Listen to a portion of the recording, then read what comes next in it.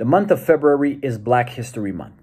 It's a time to reflect on the cultural and contribution of African Americans to our communities and our way of life. From politics to business to art and through sports, visible minorities have been at the forefront of our cultural advancement and social inclusion. Hockey has been no different. Our sport is a mirror of everyday life. Our values and our beliefs are ingrained into our national pastime.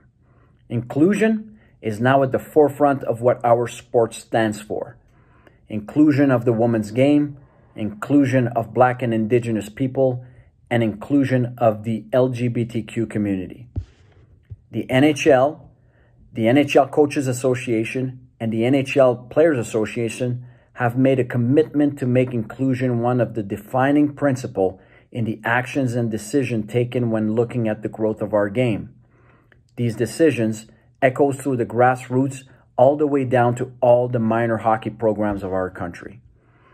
The more diverse our sport is, the stronger it will be for decades to come. But we all have a role to play in its growth. We all have to be ambassadors of inclusion and give every opportunity for anyone who wants to play hockey to do it in a positive and constructive environment. That is our responsibility as ambassadors. During the month of February, I invite you to read about Black history and the Black leaders in your community and share what you've learned with others.